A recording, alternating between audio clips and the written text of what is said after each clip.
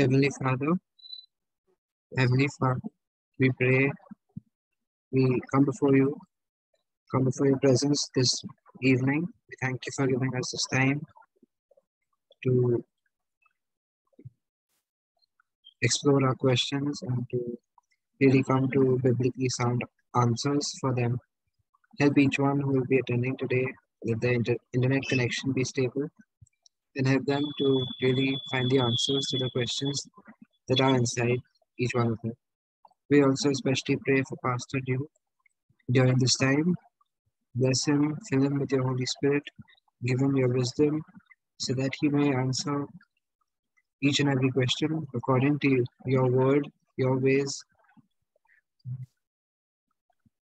We pray for him and we ask that you will bless each and every word so that it will be according to your will and your heart. We bless this time and we commit everything into your hands. In Jesus' mighty name we pray. Amen. Yeah, thank you, Kevin. And yeah, Kevin is joining us from Mumbai. He's a student, engineering, doing engineering. And he's also one of our keen participants, prize winners in our other event, which also takes place on a Wednesday night, not every Wednesday, but on a chosen Wednesday. Our Kahot Bible quiz. We have covered a number of Bible books. The next one is in the book of Hebrews.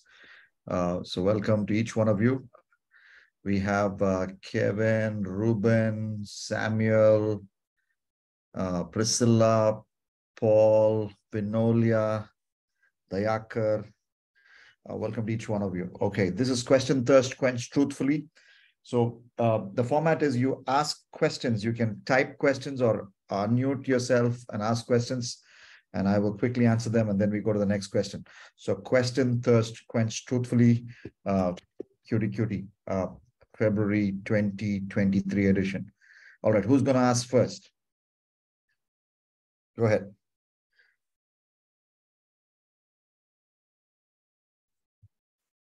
My question. Yes, Kevin. Yes, Kevin. My question is, yes, if someone is genuinely saved, if they're a genuinely saved believer, will they be always saved, or is there any way that they can lose their salvation? Okay, it's a good question. Now, to give you a straight answer, I believe they can lose their salvation, but we do not exactly know from the Bible when they lost it. Or we cannot say, okay, this is the exact second they lost it. So there's no scripture verse that tells you that this exact second they lost it. But on the other hand, when we look at the evidence found in the New Testament, what Jesus said, what the apostles said, we find evidence that ultimately they are lost. People who were once saved, they were ultimately lost. And there are a number of passages that you can look at. And the most powerful ones come from the book of Hebrews. Book of Hebrews, and there are 2 chapters in Hebrews which talk about it. Let me briefly take you to both the chapters and read the relevant scriptures. Hebrews chapter 6 and verse 4 onwards. It says, it's impossible for those who have been once enlightened. Very clear reference to a believer. Who have tasted the heavenly gift. Another reference to a believer. Second time. Who have shared in the Holy Spirit, because nobody can be saved without the ministry of the Holy Spirit. So 3 phrases used in Hebrews 6:4 to talk about a person who is saved. Who have tasted the goodness of the word of God. Again, reference to a believer. And the powers of the coming age. Powers of the coming age. In the coming age, we will be completely healed. That is, after the return of Jesus, after the second coming, it will be completely healed. I won't need to wear these spectacles. I don't need to visit a doctor. I won't die. I won't have to have a tear in my eye if I have a misunderstanding with close members in my family. So no tears, no disease. So, but I've experienced some of it right now. When I was a little boy, I used to have asthma. I prayed for healing, and I don't have asthma anymore. That doesn't mean I'm not going to die. If the return of Jesus is delayed, one day Duke Jeyaraj will be dead. So I've experienced healing, first fruits of healing. In that sense, I received blessings that God especially has for a believer in Jesus Christ. Okay, powers of the who have tasted the goodness of the word of God, the powers of the age, who have fallen away. Verse 6:6, and who have fallen away. People who are backslidden, to be brought back to repentance. To their loss, they are crucifying the Son of God and are subjecting him to public disgrace. So these are again phrases talking about stubborn backsliding. Okay, people have stubbornly gone away from God. Verse 7, land that drinks the rain often falls on it, produces crop useful for those whom it is farmed, receives the blessing of God. 6:7, again, the analogy in 7 is, as we read in Isaiah 5 and other passages, the Old Testament repeatedly compares God as a vineyard owner and his people as a vineyard. So, and one of the things that God sends to bless the vineyard is rain. So God has given you blessing upon blessing, revelation upon revelation, warning after warning. And even after all of that, you still want to stubbornly backslide. What is going to happen to that crop? It says, but land that produces, that land here refers to a believer, but believer that produces thorns and thistles. That means your life is fruitless. You're still stubborn in sin. Your fruit is actually a thorn, and thistle is worthless and is in the danger of being cursed, which means it will be condemned. And in the end, it will be burnt. Again, a clear reference to going to hell. So Hebrews 6:4-8 is talking about a believer ultimately losing his salvation and going to hell if he will be stubborn in sin, if they will not repent. And then there's another passage in the same book, chapter 10, Hebrews chapter 10, and if you read from 26 onwards, these are the two most powerful passages in the New Testament talking about the real danger of losing your salvation ultimately if you are stubborn in sin. Hebrews 10:26, if we stubbornly keep on sinning after we have received the knowledge of truth, no sacrifice for sin is left. Which means it's not like Jesus' sacrifice is not enough to forgive you, but you don't feel like coming back to Jesus and asking for forgiveness like it happened in the case of Judas. Judas betrayed Jesus, but he never came back to Jesus to ask for forgiveness. Well, Peter did. Peter committed a even graver sin than Judas, but Peter came back, but Judas never came back. So in that sense, no forgiveness, no sacrifice for sins is left. Hebrews 10:26. But only a fearful expectation of judgment of the raging fire that consumes the enemies of God. So again, this passage is talking about believers because the word we is used in Hebrews 10:26. You can see that we. So the author, who could be Priscilla, she includes herself in this warning, which means if Priscilla is a believer, Priscilla is definitely a believer. She's an author of a Bible book. And then she includes the believer she's writing to if we deliberately keep on sinning. So if believers keep on deliberately sinning, there will come a point they will not feel like coming back to Jesus for repentance. And in that sense, there is no sacrifice left to forgive their sin. And ultimately, they go to a place where they will burn forever and forever, where there's a fearful expectation of the judgment of God. Hebrews 10:26 and 27. So two clear passages talking about how you can ultimately lose your salvation, even though you're a believer. And there are other passages. I have written a term paper when I've done a course called MDiv, Masters in Divinity, when I was a student of Southern Asia Bible College. It's one of the earliest term papers that I wrote on this very subject, which we published in our magazine, The Days of Your Youth. I can send you the link for it. It's on our website, dukewords.com. I will cover more references and I will also do a systematic study, but I'm just giving you this answer straight from God's word, from a Bible book, taking two passages. And I hope my answer helped you, Kevin. Yes, thank you. You're welcome. Thank you for joining us. One of the joys of May having this event like this is people from various walks of life have joined. We have Kevin and we have Jaziel joining in. They are students. We have people who are working, who have joined us. And We praise God for each one of you have joined. Okay, who's going to ask the next question? Question, thirst, quench, truthfully, live Q&A. Go for it. Yeah, brief answers from the Bible to your questions. Okay, I can see something in my chat. Okay, there's a question Sam has asked everyone. Can we evolve from being a Calvinist to an Arminian or vice versa? Why not? It's quite possible. And as I've already stated in this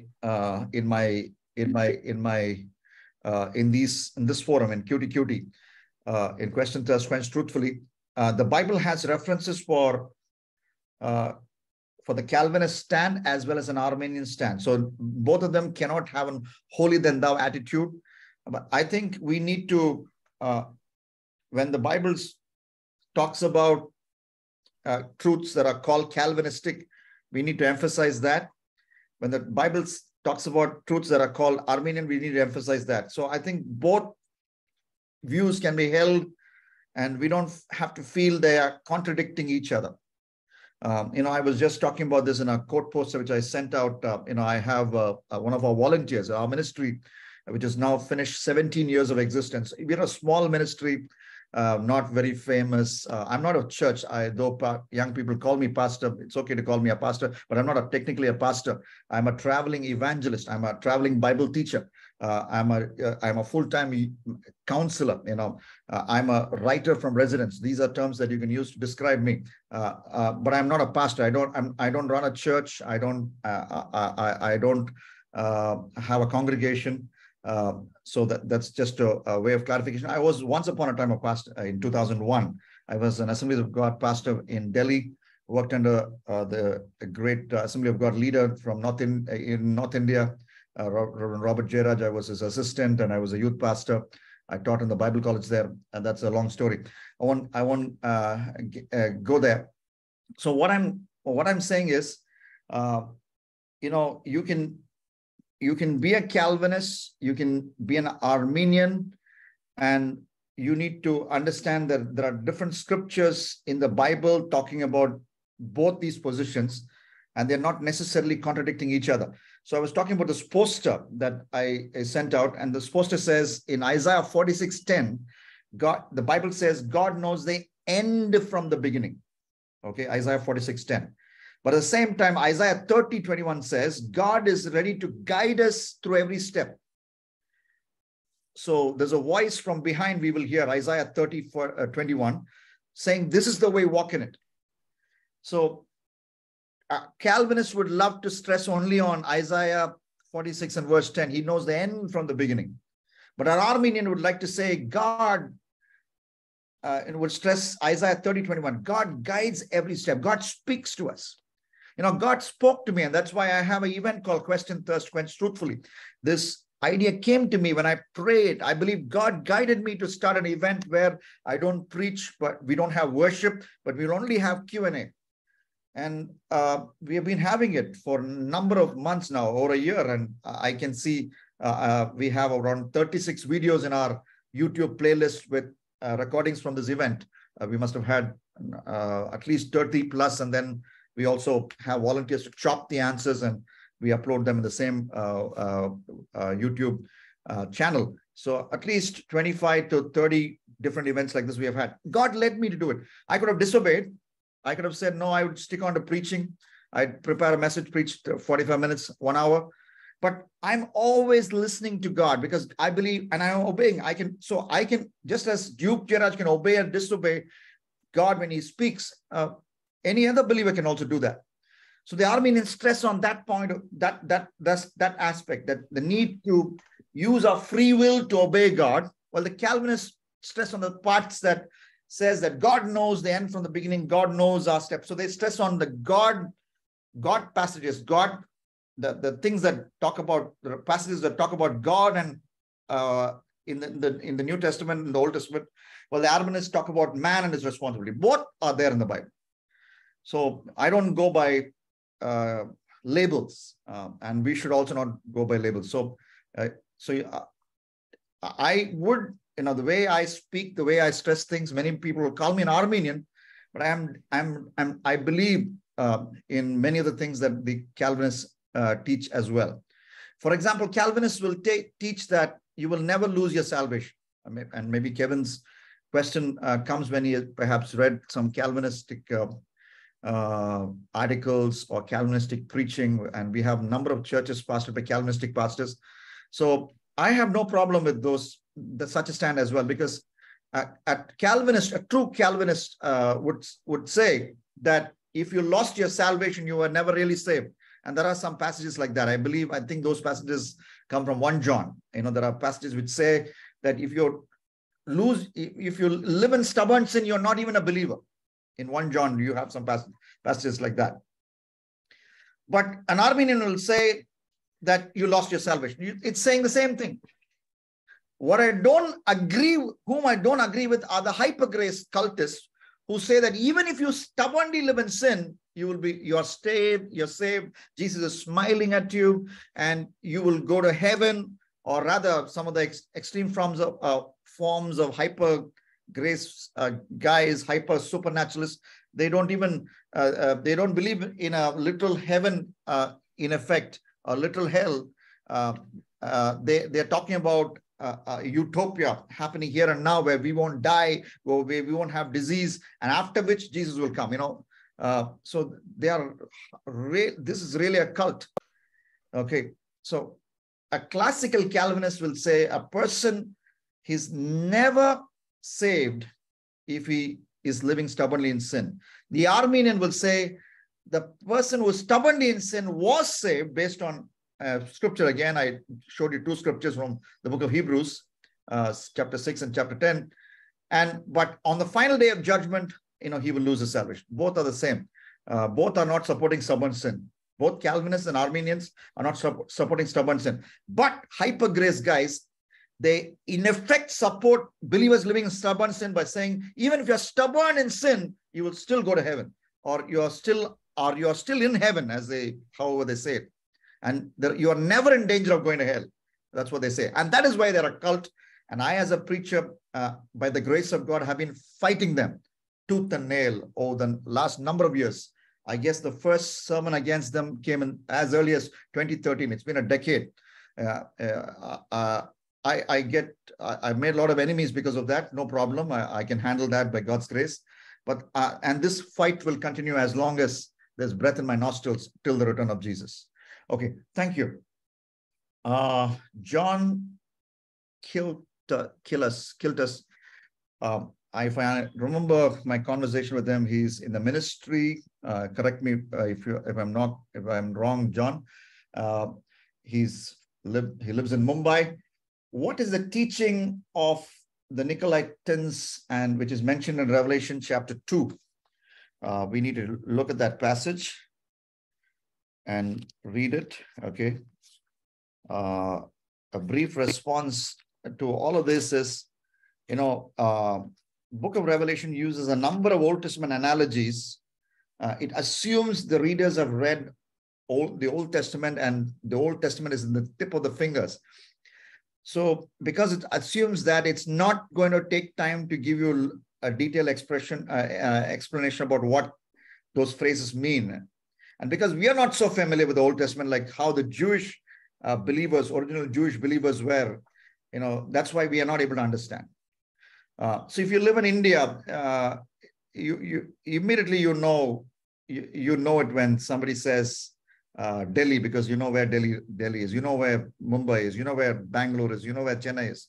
But if you had to describe Delhi or Mumbai or Chennai to a North Indian or to a North American, then you have to qualify a city in northern India called New Delhi, a city in western India called Mumbai, and so on and so forth.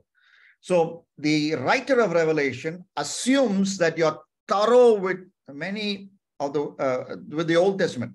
So he uses Old Testament in analogies without giving an explanation, and that is why a Book of Revelation will have a number of Old Testament analogies.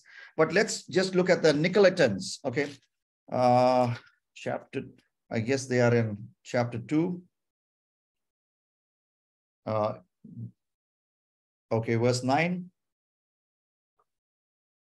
Okay. This I hold against you. You have forsaken the love you had at first. Consider how you have fallen. Repent and do the things you did at first. If you do not repent, I will come to you and remove your lampstand from your place. But you have this in your favor. You practice your practices of the Nicolaitans, which I also hate. Which whoever has ears, let them hear what the Spirit says to the churches.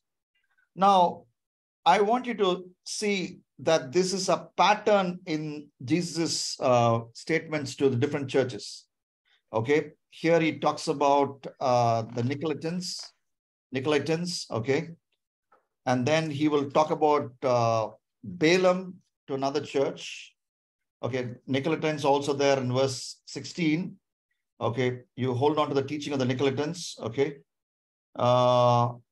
then you have Jesus warning them against Jezebel, verse 20. Okay, chapter 2, verse 20. And there's also a place where he talks about Balaam, verse 14. Verse 14. Now, all these references, we can safely say, are people who brought in false teaching. The details of those false teaching remain hazy. So you need, when the scripture talks about Nicolaitans, when the scripture talks about Balaam, and the scripture talks about Jezebel, you need to understand that these are all false teachers who influenced the people of God in the past. Maybe Nicolaitans are not there referred in the Old Testament, but you must understand they are familiar to the original readers, and we don't have access to, we don't have sure access to that particular reference. But based on what Jesus has said to other churches, like where he warns them against Balaam. What was Balaam's problem? Balaam problem, we read about him in Numbers 22, definitely, that part of Numbers. Balaam wanted money, and he was ready to change his version of what God said to him based on the money he receives. So we are talking about Jesus warning the church of pastors, prophets, evangelists, apostles, men of God, women of God, who would twist scripture for financial gain. So be wary of them. And then Jezebel ran a Bible college in the Old Testament. What Bible college did she run? She trained youth, hundreds of them. And what did they do? They ended up worshiping Baal. What was Baal's theology? Baal's theology is you go to a Baal temple, and there are camps around the Baal temple, and there are beautiful girls in those camps, in those camps or tents. So you go inside and you have sex with those girls, and Baal watches from heaven, and Baal gets excited, and he sees you having sex with those temple prostitutes, as they were called, and he stimulates himself, and he emits his semen, and the semen is actually the rain that we receive. So what do you do if you want rain in the land? And they were all an agricultural economy. They wanted rain. They wanted plenty of rain. So all they had to do was to go to Baal temple and sleep with those prostitutes, and Baal will excite himself, and he will emit semen, and that semen is actually the rain. So this was the Baal theology that Jezebel was promoting by running a Baal Bible college sort of in Israel. And that the people of God were spoiled by this theology that made them comfortable in sexual sin. So beware of pastors, beware of any cult coming inside the church, beware of any teacher of God's word who makes you comfortable in sin, especially sexual sin. And that is why I warn against hypergrace theology, which makes you comfortable in sin. So that's Jezebel. So though we don't have clear reference in the Old Testament about Nicolaitans, we can assume they are somewhat like the Balaam, which Revelation chapter 2 talks about, or Jezebel. They are twisting the word of God to bring in false teaching. So we can safely say that. So that's my opinion, though we don't have a reference. But the original readers understood Nicolaitans to be people who twisted God's word to bring in a dangerous false teaching, a false teaching so dangerous that if you believe in it, you will go to hell. All right. Yeah. Thank you. Thank you for your comment, John. Got it. Thanks. I'm encouraged. Okay. Thank you. All right. But if you look at a study Bible, you might find more detail. But I'm trying to, in this Q&A, you understand that I do it live. Okay. God gives me grace to do that. And I'm also trying to learn through each episode. So I'm trying to answer the question so simply without complicating things as much as I can. So that the lay person can understand, so that the ordinary believer can understand. Study Bibles might give you some other background, but I'm trying to give the answer straight from the text of Scripture. I believe that that will help you a lot more than going in depth about background, and some of which could be very true. But I'm giving you a simple answer, which will also do no violation to the rest of the New Testament, the rest of the Bible. Okay. Yes. Who's going to ask the next question? I'm happy to have Sumarishta joining us, medical student from Andhra Pradesh. We have welcome to Shirley. Welcome Anandaraj. Welcome Brother Chandrasekhar. Okay. Yes. Brother, praise Lord. Chandrasekhar here. Yeah. It's been like a long time ago I made note of this question, but I didn't join in this week, in these months.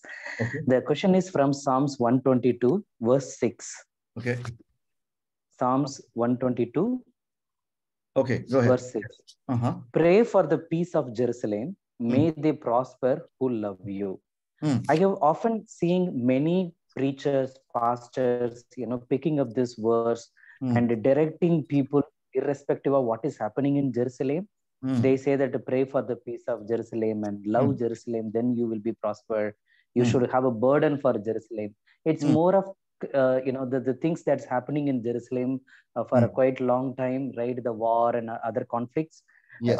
The Christian community or these preachers looks like triggering the people towards in favor of Jerusalem. So is this right? Or what is the definition of this particular verse? Okay. Now, I want to tell you my stand in this. Okay. And this also is a controversial stand I've taken, and I've received a lot of hate messages from the group that focuses on this. I believe, based on my understanding of the New Testament, that the Church of Jesus Christ has replaced Israel. And if you read the New Testament very carefully, without any bias, you will also come to the same conclusion. While the Bible talks about Israel and God's blessings to Israel, right in the Old Testament, it's very clear, as we see in Genesis chapter 12. Why did God choose Abraham? So that he will be a blessing to the entire world, and so that God will multiply them as sand of the seashore, and they will be a blessing to the world. And so that is what is there throughout Genesis. And then as the scripture picks up, the Isaiah, where we have the great commission of the Old Testament in Isaiah, where we read that Israel was called to be a light unto the Gentiles, and Exodus, a priest for the nations, not just for themselves, for the nations. So the missionary thrust of the Bible, where God says, I'm going to, give my special revelation to the Jews, and the culmination of the special revelation is Jesus, and they are going to be missionaries to the ends of the earth. And then on the day of the Pentecost, the Holy Spirit comes, and the church is born. And again, people from different parts of the world come, and Jews from the different parts of the world come. And then God and the church, which is predominantly Jewish, becomes Gentile. We see the story of Cornelius getting saved, and how Paul traveled and preached the gospel all the way to Irlikum, which was modern Yugoslavia, and preaching to so many Gentiles. And then by the time they write the letters, they make it very clear. And this is very clearly made by Jesus as well as the apostles, that our focus right now should not be on national Israel, but on spiritual Israel. And who's spiritual Israel? Kevin Suvarna, Priscilla Paul, Dayakar, Suma, Shirley, Chandrasekhar, Jaziel, John Cletus, Vinolia, Sam, Reuben. So we are the spiritual Israel. Our focus should be on, and even if a Jewish man becomes a believer, he becomes also spiritual Israel. It's not like God hates a man who is born in Israel. He doesn't care where you're born. That's why we have verses. There's no Jew, no Greek. You're all one in Christ Jesus. Okay, but let me read what Jesus said, which is often not talked about, and that is Matthew chapter 21 and verse 43. Matthew chapter 21 and verse 43. Therefore, I tell you, the kingdom of God will be taken away from you. He's talking to the Jewish crowd there. Matthew 21 and verse 43. Jesus says, one day, because of you Jews were stubborn and they were stiff-necked, Jesus says to them, the kingdom of God will be taken away from you and given to a people who will produce its fruit. So this verse is talking about how the church predominantly will become Gentile, because the Jewish people rejected it. And Jesus says, the kingdom of God will be taken from you, national Israel, and given to a people. And not that I'm against you. You can also be part of that people. You Jews, you people of national Israel, you can also be part of the people. What should you do? Repent and come to me and receive the Holy Spirit and become and be part of the global church, which has people from India and people from Indiana in the US, people from Boston, people from Bangalore, people from Bolivia, people from Bahrain, people from all over the world. So this is what Jesus said. And what did the apostles say? They said a number of things. There are so many scriptures that we can read, but you need to just quickly read all the chapters of Galatians. Okay, let me open my Bible to Galatians. Galatians, Apostle Paul's letter to Galatians, where he talks about this so often. Okay, Galatians. Okay, 5 chapters here. Okay, here, okay, it talks about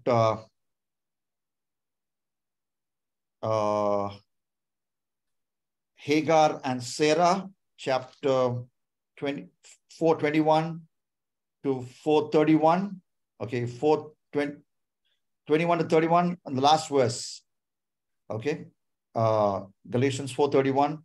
Therefore, brothers and sisters, we are not children of the slave woman, but of the free woman.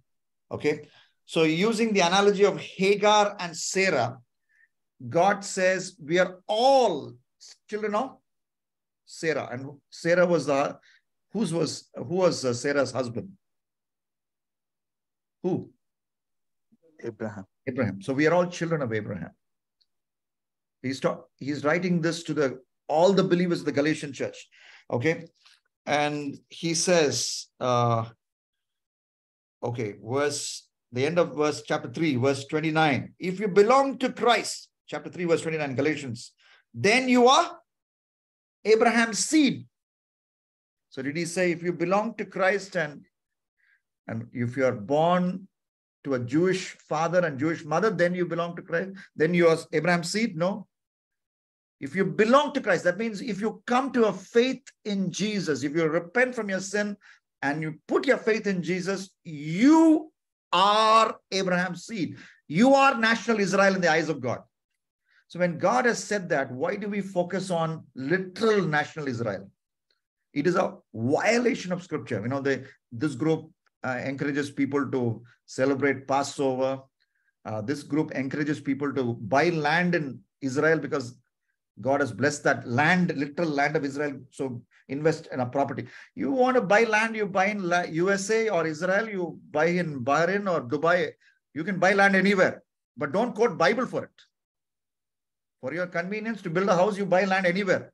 If you have the money, you buy it. But don't quote Bible for it. If you want to, if you want to celebrate the Passover, you celebrate, but don't attach any spiritual meaning to it, because the New Testament doesn't call you to, it's not a sin to celebrate a Passover. Okay. Just as it's not, maybe during Pongal time, I don't mind saying happy Pongal because it's a harvest festival. Different cultures have harvest festival. And Tamil culture has, Malayalam culture has, Kannada culture has. So I thank God for the harvest that He gives me, and different cultures.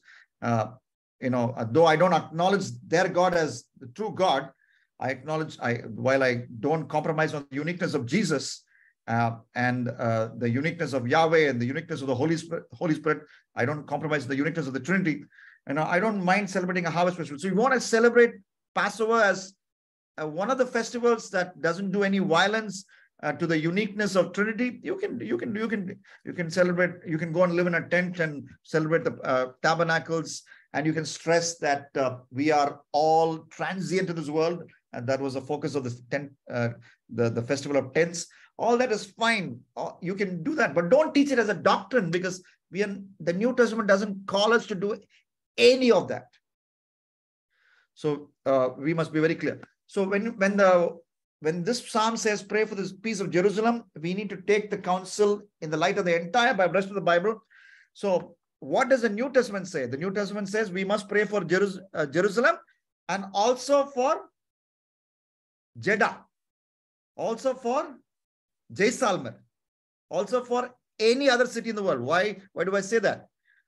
1 Timothy chapter 2, what should we pray for as New Testament believers? 1 Timothy chapter 2, let's look at that. 1 Timothy chapter 2 and verse 1. Okay, as New Testament believers, what should we do? 1 Timothy chapter 2 verse 1. I urge you then, first of all, that petitions, prayers, intercessions, and thanksgiving be made for all people. So we pray for our brothers in Turkey reeling after that earthquake. Second earthquake also hit. 45,000, 50,000 people dead. Turkey and the neighboring country, Syria. Be intercessions made for all people, not just for Jerusalem. Jerusalem also we can pray, but not just for Jerusalem. For kings, not just for the land, but also for the prime minister, the cabinet ministers, the queen, the kings, and all those in authority, that we may live peaceful and quiet lives in all godliness and holiness. This is good and pleases God, our Savior. 1 Timothy chapter 2 is very clear. So as New Testament, the early church did not have special prayer only to pray for the Jews. They prayed for everybody. Paul counsels them to pray for the salvation of everybody, because everyone, God's will is that none should perish, but all will come to repentance. 2 Peter 3:9. So this moment, this hyper-Jewish moment is again a very dangerous moment, and if you find people like that, and they quote some scriptures, you can be sure they're twisting some scriptures to divert your attention. So be wary of them. Be wary of hyper-Jewish cult, the hyper-Jewish cult. And you must also show them these scriptures, and not just the scriptures, show them that the thrust of the New Testament is, as the New Testament, as we finish the book of Acts, and then as we read about Cornelius, and then as we come to Romans and come all the way to Revelation, the thrust is that we have to go and preach the gospel to everyone and not focus on any particular one particular group. We need to just go and get the gospel to everyone. All right. Okay. Thank you. Thank you for that. Amen, Brother Chandrasekhar. Okay. Thank you so much, brother. Welcome. Okay, question test, Quenched truthfully, 9:42, my laptop says. Who's got the next question? Uncle, Yes, Jesse. uncle, Yes. uncle, I had a question that how to interpret 1 Timothy 2:12. 1 Timothy 2:12. Okay, I thank Christ Jesus our Lord, who has given me strength, that he considered me worthy, appointing me to be servant. Okay. Is that the verse? 1 Timothy No, 2:12? uncle. Oh, sorry, Yeah. that's First 1:12. Timothy. Yeah. 2:12. Okay. I guess so. It must be something related with women. Okay. 1 Timothy 2:12. I do not permit a woman to teach or to assume authority over a man. She must be quiet. 1 Timothy 2:12. For Adam was formed first, and then Eve. And Adam was not the one deceived, but it was the woman who was deceived and became a sinner. But woman will be saved through childbearing if they continue in faith, love, and holiness with propriety. Okay, this is one of the most controversial passages in the New Testament. And you have, in fact, as a recommendation, there are books that you should order in your library, and Jaziel has won several quizzes that we have conducted. And in fact, he was the winner in the Song of Songs cover quiz as well. So he won another study Bible. But there are, while it's good to look at study Bibles, there are also good books that particularly address difficult passages in the Bible. In fact, I was reading an article recently which gave an award to the best books released in the year 2022. Okay. This award was given in the US, and one of those books, I'm not able to remember the name, but I took a screenshot because I wanted to buy that book. I get a copy of that book. Again, that book just does that, takes all these controversial passages and gives an explanation. Not just this passage, there's a passage in the Old Testament which says God told Joshua to kill entire families, including kids, and so on and so forth. I have addressed that question as well. So there are Bible scholars who dedicate the time just to answer these kind of questions. But I'm glad you asked. Let me quickly give you a brief response. Now, so when we see that Paul making statements like this, we have to ask, how did Paul practice the theology that he is promoting here?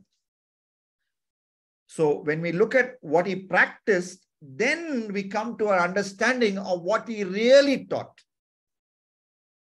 Okay. So we need to go observe his practice and then cycle back, reverse back. And I heard these automatic electric scooters. I have read some ads for them, and they say that in petrol bike you can't come back, but in electric scooter you can, with some gear change, you can come back. So you cycle back or you come back, and then you look at this passage. So what did he practice? Now, Apostle Paul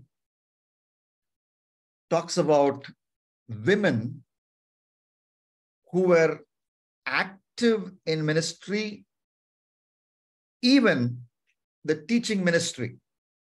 It's observed, we can safely say that based on many letters. Okay, let me give you one example. Go with me to Romans chapter 16. Romans chapter 16.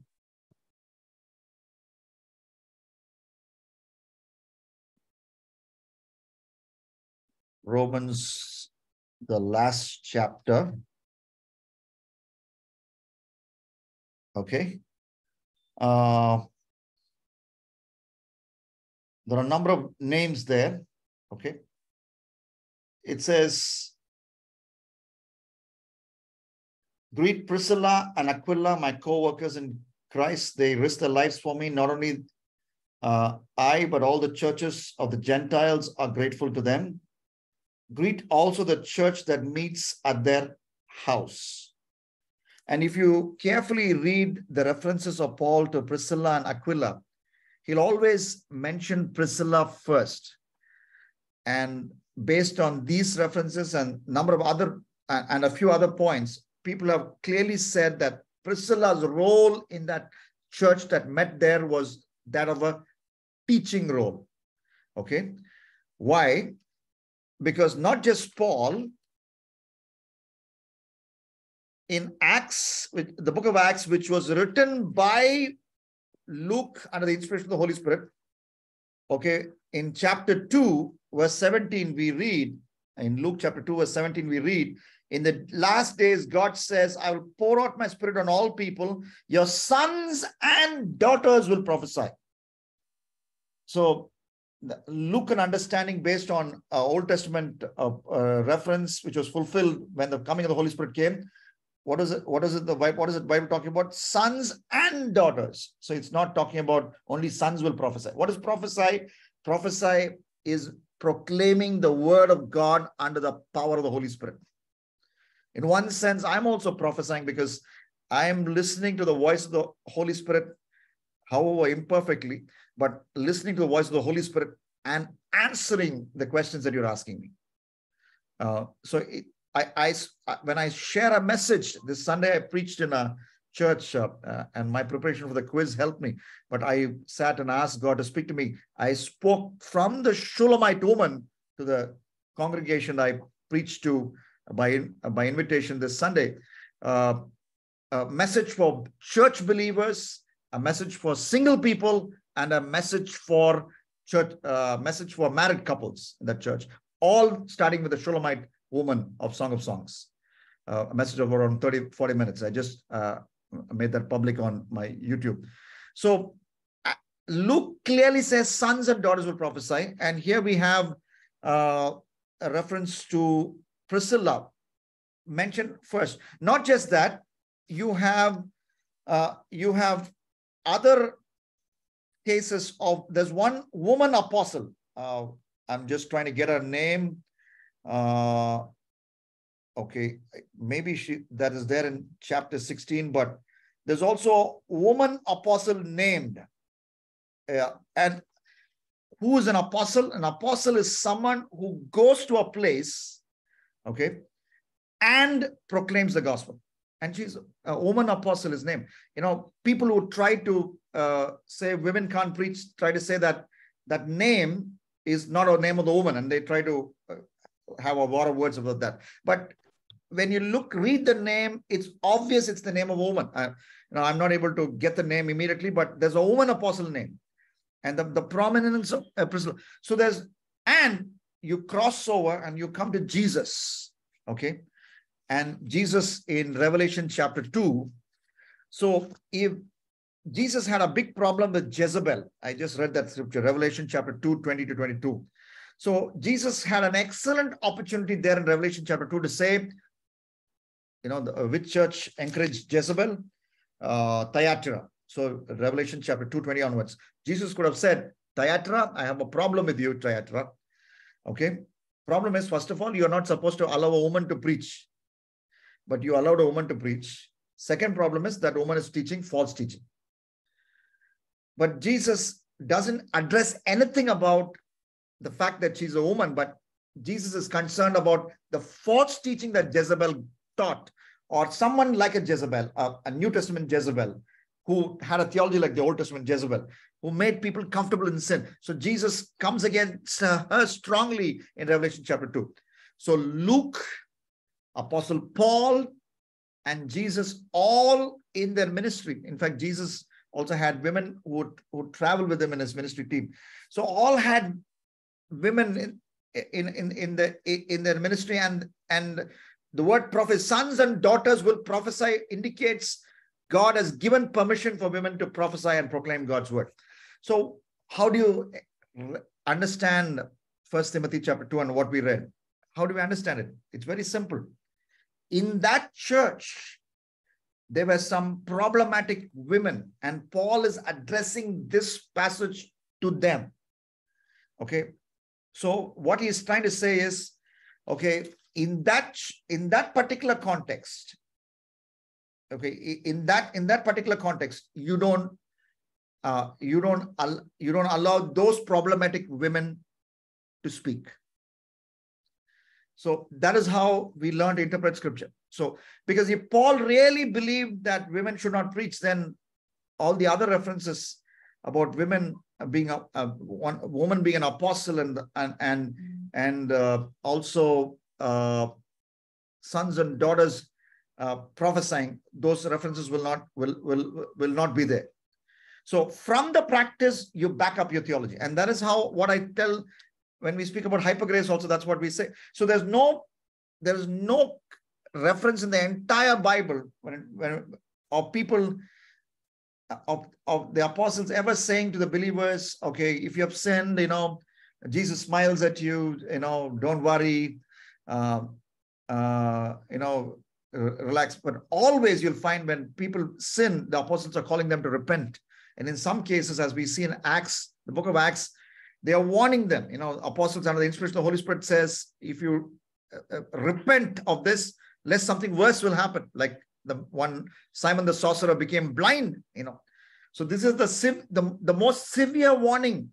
Jesus himself told the woman who repented, was caught in adultery, whom he didn't allow the stoning of her, but then he said, leave your life of sin. So this is the thrust of the apostles. So you come to the practice, you see how a certain thing is practiced, and then you interpret the theology passages. Well, I have not covered many things. And again, there is a book, there's another series in my library, which is called 2 Views, 3 Views, 4 Views, Views series. I can send you a picture, send a picture of that to you, Jaziel, and any others who want it. There are about 7 or 8 books from that series I have. So all of this talks about different views that the church has on thorny subjects, on the second coming, on the rapture, on women in ministry. So, so these passages have been really problematic. I understand that. But I believe much of the problem starts when we try to make a doctrine just based on that teaching passage instead of going to the testimony. And I also did a poster recently. That poster is from Isaiah 8:20. Okay, Isaiah chapter 8, verse 20. The post. How do we formulate doctrine? We need 2 things for doctrine. Isaiah 8:20. Consult God's instruction or teaching. Okay, consult Isaiah 8:20 and testimony of the warning. If anyone does not speak according to this word, they have no dawn. Isaiah 8:20 is an excellent passage on how to formulate doctrine. We need teaching and we need testimony. So just with teaching, you cannot formulate a doctrine. Just because Paul said it appears on the face value, women should not preach. You have to go and see the testimony. Has Paul allowed women to preach in his ministry? The evidence is there. Has other apostles allowed? Have they allowed? The evidence is there. Did Jesus, in the book of Revelation, the risen Jesus, the resurrected Jesus, did he have any problem, of any woman preaching? Did he make a note? No. Rather, the thrust is, if women preach, they need to preach the right doctrine. If women preach, they need to preach in a way that they don't violate the other things that God wants in order in the church. And here in this context, something seriously is wrong. Okay, that's another study. But in that context, something seriously wrong. So that is why this command has come. And also here Paul speaks about Paul puts down men here, puts down women here. But if you carefully see, there are other places where Paul puts down men. Here it looks like Paul puts down women, but there are other places, I can give you the references later on, where Paul seems to put down men. So it's balanced. Here it looks like he puts down women. A woman was deceived first and so on and so forth. But there are other places in his own writings where Paul puts down men. So it's balanced. So we believe Paul writes under the inspiration of the Holy Spirit. So here, to emphasize something, Paul did this. There, to emphasize something else, Paul did that. So I will give you the reference for that, where Paul strongly comes against men. Okay, Paul comes against Adam. And here he seems to come against Eve. So depending on the context, Paul will use different characters to teach doctrine. So here, the best, the most convincing Bible scholars tell us that there is a unique problem going on in Timothy, in that situation that Timothy is in, which made Paul say that. So the effective message is women who teach false teaching, or women whose life does not back the gospel message, should not be preaching at all. And that is true for men as well. That is true for everyone. So it's not a tirade against women. Okay. I know that's a little longish answer, but I just wanted to also explain how doctrine is formed. So you come from the testimony and you go to the teaching. And once you have teaching and then the testimony, then you formulate doctrine. So if you only have teaching and there's no testimony to it, then you can't make that as a doctrine. Okay. 9:58. Priscilla to everyone. Jaziel, I hope my answer was useful. I did sound a little long-winded. Okay. Thank you. Okay. Welcome, Jaziel. I also have answered this briefly in 2 or 3 minutes on YouTube. I can send you that link in 3-4 minutes. In a Bible study, I answered this question in 3 or 4 minutes. And this, I must have done it much longer. But there I've given more relevant, some other references which I might have missed when I talked here. Okay, there's a common question on whether Christians can listen to secular music. Priscilla, Paul, to everyone. What's your advice on young worship leaders who draw boundaries and discern between the type of music we Christians can enjoy? Okay. I believe the direct reference for this, when it comes to the type of music that we can enjoy, though some of us coming from conservative church backgrounds want to look for a verse in the Bible, thou shalt not listen to secular music. We are looking to find a verse like that in the New Testament. Thou shalt not listen to secular music. But there's no verse like that. But rather, there are principles that guides us on our choice of music. Okay. What's that principle?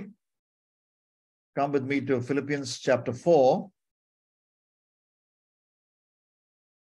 Philippians chapter 4.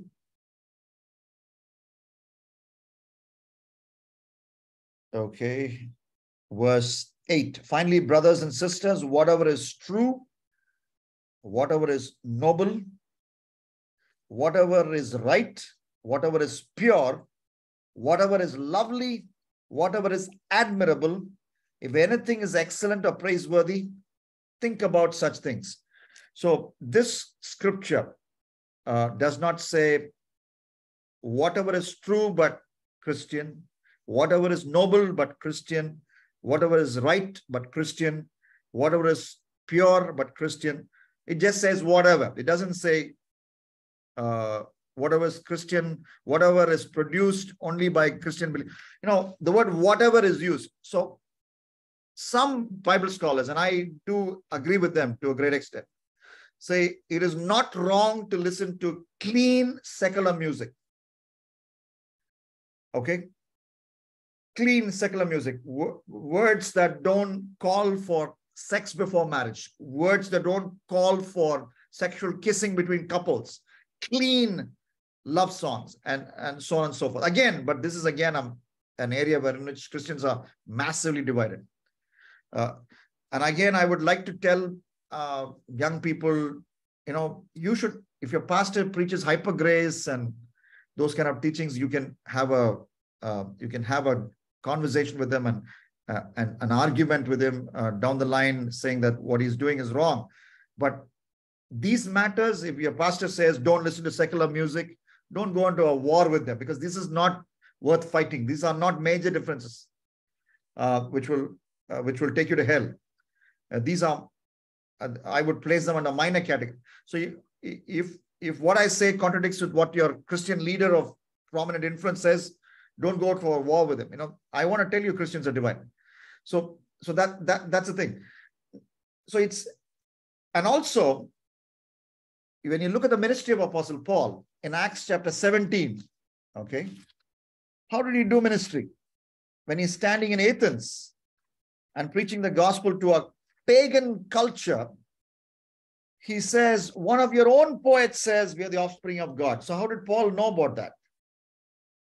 Acts chapter 17, if you start reading his speech in Athens, which starts in verse 22, okay, he says in verse 28, for in him, 17:28, for in him we live and move and have our being, as some of your own poets have said. Your own poets have said, which means these are secular poets. So Paul is familiar with the writings of some of the secular poets who were very popular at that time. I'm sure they were not pornographic, because Paul warns against lust so many times in his writings. But these are clean writings. Maybe he didn't agree with everything. Many of the secular writings will say all religions are basically the same. Paul disagreed with such writings, because he said there's one mediator between God and man, the man Christ Jesus. He never compromised on the doctrine of uniqueness of Jesus. But he was familiar with the writings of the secular people.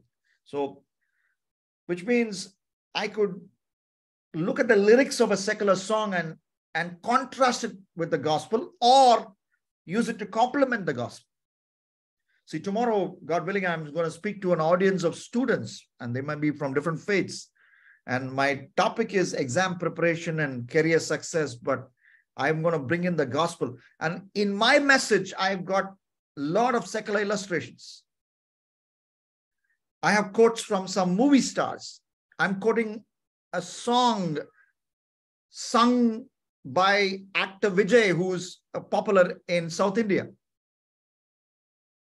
where he talks about self-motivation and so on and so forth. And I'm not, it's there in my notes. I'm not able to remember it. I'm talking about what actor Surya said about cell phone addiction, and when he spoke to our student audience. Do I agree with everything that he said? Absolutely not. In fact, elsewhere I've contradicted what came in a Surya movie, where a child sings a pluralistic song, and the words were written by a popular Tamil movie lyricist, Vairamuthu. Though the singer was actually a Christian by name, Harris Jeyaraj's daughter, not related to me, but Harris Jeyaraj's daughter. In fact, I talked about that in my message to the youth of Annanagar Methodist on January 26th. So sometimes we contradict what Christian theology or the gospel says in connection with the song. Sometimes they complement. Do we need self-motivation, as one of the songs of Vijay in the movie Master says, we need self-motivation? Yes, the Bible does talk about self-motivation. Self-motivation cannot save you, but the Bible does talk about self-motivation. In fact, it does so in Proverbs chapter 6, where it talks about the ant. Proverbs 6 onwards, ants, they go about doing their work without a leader. They are self-motivated. But can self-motivation save you? Absolutely not. And if you listen to some of the interviews of Vijay, he says he goes to, those from a Christian family, he goes to a Hindu temple, he goes to a Muslim mosque, and he goes to goes to every place of worship wherever he is. And if he's in a shooting spot and there's a religious place, he likes to go there. He's a pluralist. Is pluralism wrong? Absolutely. Is Vijay wrong there? Absolutely. So you know where to quote, to complement, and where to contrast. So I am of the opinion, in fact, our ministry is based on two passages. Luke chapter 13, where Jesus wraps the message of repentance around two contemporary events of his time. A tower crash, 18 people die. An evil ruler butchers people and mixes their blood in a sacrifice. Two horrific events, two events that grabbed eyeballs. Okay, but Jesus wraps message of repentance around it. Luke 13, 1-5. And then this very passage, Acts 17, where Paul preaches the gospel, but he wraps it around a secular code. So our ministry spends a lot of time doing that. My book, Good News for the Google Generation, which some of you have read, has entire chapters on doing the same thing, Good News for the Google Generation. So we must do that instead of saying that I'm not going to go anywhere near it. But what is pornographic, what is filthy, we reject outrightly because for obvious reasons. 2 Samuel 11:27, the thing that David did displeased the Lord. A verse against porn watching and so on and so forth. Okay, thank you. I can answer one more question and I think we should be done. What advice for single people who are awaiting God's call for marriage? Few principles to keep in mind for a successful marriage. Priscilla, Paul, to everyone. Thank you for the question, Priscilla. Single people awaiting God's call for marriage. One thing that many single people want, they're waiting for God's will in marriage. It's fine. Okay, but and that's a big subject. But what I want you to understand is God wants you to choose your life partner. And that's very, very clear. And I want to just show that scripture very strongly. The choice is yours. Okay. God will help you with the choice, but he still will say, you need to make a choice. I won't make the choice for you. I know that sounds very spiritual. God, you choose a life partner for me. God says, sorry, I can't choose a life partner for you. You will do the choosing. Don't fall off your seats because that's what the Bible says. 1 Corinthians 7:39. A woman is bound to a husband as long as she lives. But if a husband dies, and then that means she becomes single. And all of us, there are many single people here. Kevin, you're single. I know that. Jaziel, you're single. I know that. Okay. And if you're single, okay, if a husband dies, then if you're single, what should you do? 1 Corinthians 7:39. You are free to marry anyone. It doesn't say free to, you are literally, God says you're free to marry anyone. God has given you free will, you can marry anyone. But there's only one condition. What's one condition? But the person you marry must belong to the Lord. You must marry a believer. So it's very simple. Choosing a life partner is very simple. You can technically marry any believer. So we try to complicate it. Yes, we must spend some time in God's presence. That's helpful because Jesus did that. Even when he chose 12 disciples, he spent the entire night praying to God. Luke chapter 6, 12. Okay, and 13, Luke chapter 6, verse 12, he spent the entire night praying to God. And the next day morning, Jesus chose 12 disciples. So that's helpful. But again, you will choose. So God puts desires in your heart. God takes away desires in your heart. And then the person you marry, as Amos chapter 3, verse 3 says, must have a similar goal to you, like you. Can two people walk together unless they are agreed? So if you want to serve Jesus full time, you must marry someone who agrees with that dream of yours or who will complement that dream of yours. That's the only thing that brought me and my wife together, because otherwise we are poles apart. We belong to a different caste to start with, and my caste is notorious for marrying only within itself. And so it's not easy for a person like me to marry a girl like Ivan, or for a girl like Ivan to marry a guy like Duke. But God brought us together. Why? Because we had one similarity. I committed for full-time ministry when I was very young, at the age of 13, in a Blessing Youth Mission camp. And she, when a preacher came to her school, when she was studying in boarding school, because our parents were missionaries in interior parts of Orissa, she committed for ministry. And when we conversed with each other, when I came to work in Chennai after finishing my agriculture engineering course in 1997, I worked here for a few months before going to Bible college in 98 June, 97 September I finished. Few months I worked here. That's when I met her in a fellowship, which was called Students for Jesus. That fellowship took place in a home in Nungambakam.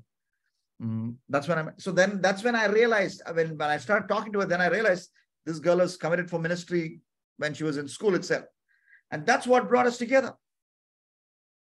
I just a few months out after I finished my BTech agriculture engineering, and she at that time was already working in a hospital in Chennai. So we worked, then we talked, and then ultimately the elders got together and we got married, and we have been married for now 22 years. In 2001, we got married. So that's how you choose your life partner, a believer with a similar goal. But if your plan is you'll have a corporate job, you'll have a government job, and you'll have a teaching job, then you'll do ministry, find out somebody like that. For me, the call was clearly full-time ministry. At the age of 13, I committed for full-time ministry. So I needed to find out somebody like that, because so that we'll have that sync. Can two people walk together unless they are agreed? No? Amos 3:3. So, and then what are the things that you need to keep in mind for a successful marriage? Selflessness. That's stressed in Genesis 24. The girl who's going to marry my master's son will not only give me water, but also my master's camel's water. Not only, and camels drink a lot of water, which means, is she a giver? So if you're a good giver, then you're good marriage material, number one. Second, your marriage will also work. Because marriage is actually a game, a contest that you have with your life partner, wherein you compete with each other to be who is going to be more sacrificial. As a husband, I should think, how can I be more sacrificial? I might have done a QTQT for 1 hour, 15 minutes, but if my wife has a leg pain tonight, I will press her legs for 1 hour.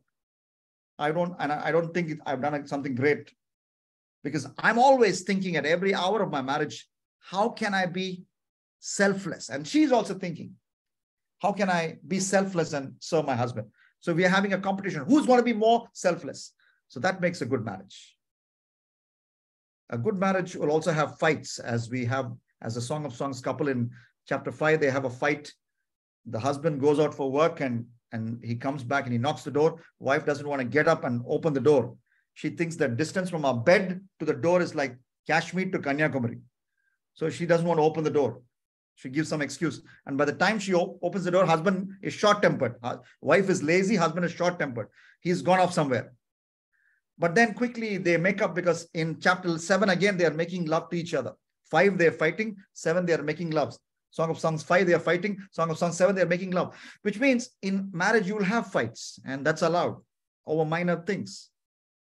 But when you have God as the center of your marriage will prosper, will thrive. Okay, thank you. All right, we are finished now, and I'm going to pray and close. Thank you for joining us. And I just want to make sure that I get... so Ruben, right now, where are you joining us from? Ruben, are you there? Are you joining us from Singapore? Okay. Sam joining us from Chennai. Correct me if I'm wrong. John joining us from Mumbai. Chandrasekhar joining us from Hyderabad. Where you yes, based? brother. Hyderabad, yeah. Okay, thank you. Yes. Vinolia, where are you joining us from? From Muscat. From Muscat. Okay. Oman. Okay. What do you do? Yeah, You work or you're a student? No, actually, I'm with my husband. Actually, I'm a nurse. I studied in CMC. So from there, I got this connection. Now I'm in Oman with my husband. Okay. God bless your I'm family. not working. Okay. God bless your family. Thank you for joining us from Oman. Jaziel joining. Jaziel, where are you? Here in Chidambaram. Yeah. Chidambaram. Okay. Okay. Give me the name of the place again. Chidambaram. Chidambaram. Okay. Chidambaram in Tamil Nadu. God bless you, Jaziel. And we have Jacobson. Jacobson, where are you joining us from, sir? Anna, joining from Chennai, Perambur. Okay. And what do you do, Jacobson? My full name is Peniel Jacobson, Anna. You spoke to me. Okay, okay. Congrats on the arrival of the baby boy. Thank you. Yes, okay. yes. Thank you. God bless him. And I'm encouraged that despite all your multiple responsibilities, you tune in for this program. And I'm so encouraged. Priscilla, where are you joining us from?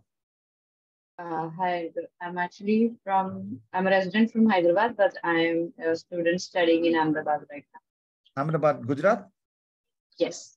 Okay, okay. What line of study? I'm pursuing my master's in urban management. Okay. Hotel management? Urban management. I'm an Urban architect by profession. Now I'm doing urban management. Okay, okay. Great. Wonderful. Happy to have someone joining us from Gujarat. Dayakar joining us from Hyderabad. No, yes. No, I am from Israel. I moved to Israel a year ago. Okay, okay. But you're the Dayakar from Emmanuel House of Worship, right? Yes, perfect. Okay. Yes, you're right. You had invited me for Emmanuel House of Worship program. I remember. You work in Israel now? Yes, Anna.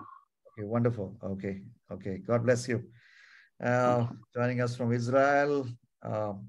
Suma joining us from, remind me, Suma, you're joining us from Vizag? Vizag, yes. Yes. Finished, you're in the final year? Yes, sir. Okay, great. Just results came out yesterday. Wonderful. Congrats. Congrats. Thank you. For PG. And Vineet joining us from Hyderabad, right? Hyderabad. Yes. Okay. Congrats. Yes. Wonderful.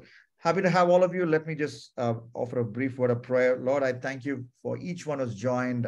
They have so many challenges, but they have joined and they're a big encouragement to me. I thank you for them. My answers are not perfect. They are not exhaustive. They point to something, but they give scope for some homework to be done. But thank you for their patience in listening to each of these answers, and bless each one by name. And I pray that you'll make them a blessing to those of us in India. Let us be a blessing to our nation.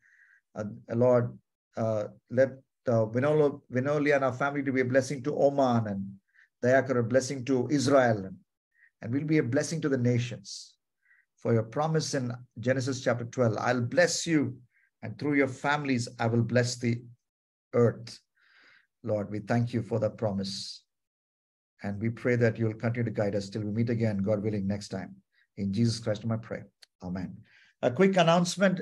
These 3 books, I will be able to send it to you for 500 if you have not received it. Straight Talk. This is the 3rd edition of Straight Talk. First edition was in 2010. God willing, this year I'll do the 4th edition. I'm working on it, but this book is available. 50 chapters, taboo topics covered, porn, so many topics, sex inside of marriage, if believer and sin, a lot of questions on what the believer's relationship with sin. So many different topics are covered for sex, love, marriage, porn, phone addiction. So this book, Straight Talk, and then Good News of Google Generation helps you to share the gospel with your contemporaries, and also Daniel and Dell is a Bible study, chapter by chapter Bible study on Daniel. Daniel talks about Antichrist. This book also talks about the Antichrist. Daniel also focuses on small group fellowships. It also gives you a blow-by-blow account on how to start small group fellowship. Reach out to me over WhatsApp. These 3 books can be sent to you for 500 rupees. Okay, God bless. Until we meet again, may God be with you. And I will keep you posted about our next event. We are in the final stages of our mag. It's taking some time, but our designer is working on the final edition of the mag. So another few days, maybe 15, 20 days, it will see the light of day. You'll receive the PDF. And I will be able to send you the print copy of the magazine, The Days of Your Youth, as well. Okay, God bless, and you all take care. Bye-bye. Bye. Thank you, brother. Bye-bye. Good night.